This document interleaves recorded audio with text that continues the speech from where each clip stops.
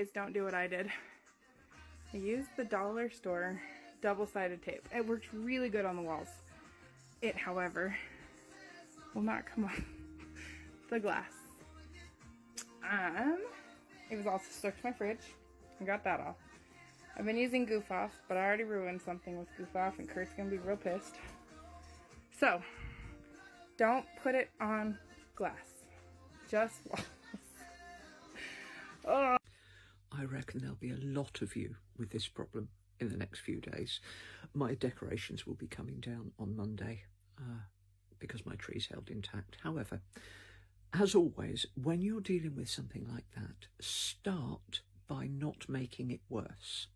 So the place to start is with gentle heat, warming it. Now, you've got to be careful on glass, because obviously if you just put a hairdryer on cold glass, you can crack the glass and it ends up being A, dangerous, cutty mess on the floor, and B, bloody expensive. So the best way to warm something like glass is get a dishcloth with hot water, wrung out in hot water, and go from the other side of the glass and just hold a warm cloth against it, and then use something like a Stanley scraper just to go at the edge, just to lift an edge, and then one hand holding the cloth, and when you can feel the warmth has gone through the glass, see if it softened the glue. That is usually very, very effective. If that is not effective at all, if the hot, do it a few times, because your cloth will cool, so maybe a few times, it's properly warm, gently warm. If that doesn't work, then my next go-to is eucalyptus oil. I always keep a big bottle of it in the cupboard. It's brilliant for getting little tarry marks off things like carpets.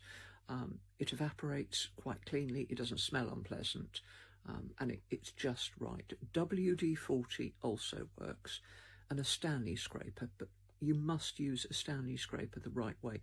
Don't hold the handle.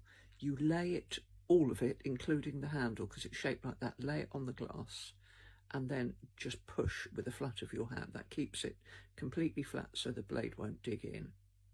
Between them, it should work. And if not, you can move off into other stuff. But between WD-40 and eucalyptus oil, I haven't found many glues that don't respond to them. At a push, sometimes meths works and sometimes isopropyl alcohol works, but usually it's those two. But always start with gentle warmth, because it won't make it any worse.